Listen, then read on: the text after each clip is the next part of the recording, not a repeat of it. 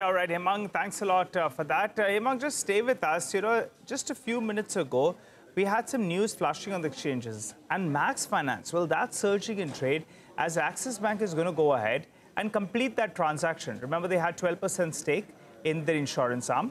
And now, in fact, they've got the go-ahead to go and get that 7% stake. Yash, he has been on top of this. He gave you all a heads up as well a couple of months ago that this is likely to be the case with the revised valuation. Yash, fill us in.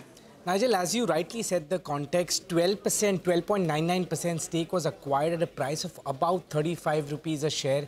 Axis entities were yet to acquire the balance 7% stake, and in between came the regulator saying that the pricing, the valuation is not uniform, it's not as per fair market value. In fact, both entities were even penalized. And now on October 19th, we had reported that IRDA is not likely to approve the transaction as per the current valuation, and that's exactly what has happened.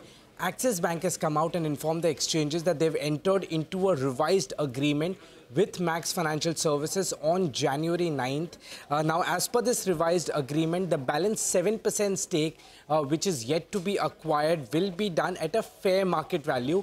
And the mechanism for acquiring that 7% stake would be as per the discounted cash flows mechanism. This is the change which Axis Bank has brought as far as the whole valuation game is concerned. And as far as the transaction now is concerned, it will be beneficial for Max Financial for three important reasons. First one, of course, the deal, all the hurdles for this deal, they go out and the deal can go through smoothly.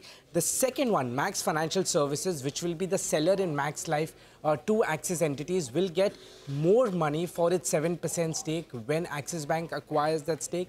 And the third thing, uncertainty over Axis Bank's bancassurance partnership with Max Life, that also goes away. So the OTC sales for Max Life also remain intact, with Axis Bank coming in at about 20% stake in the company.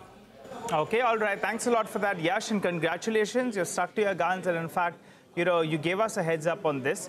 And as we speak, Max Finance, well, that's flying away. It's outperforming a market that's rather looking a little bit weakish as we speak. But Hemang, let's come across to you. Part of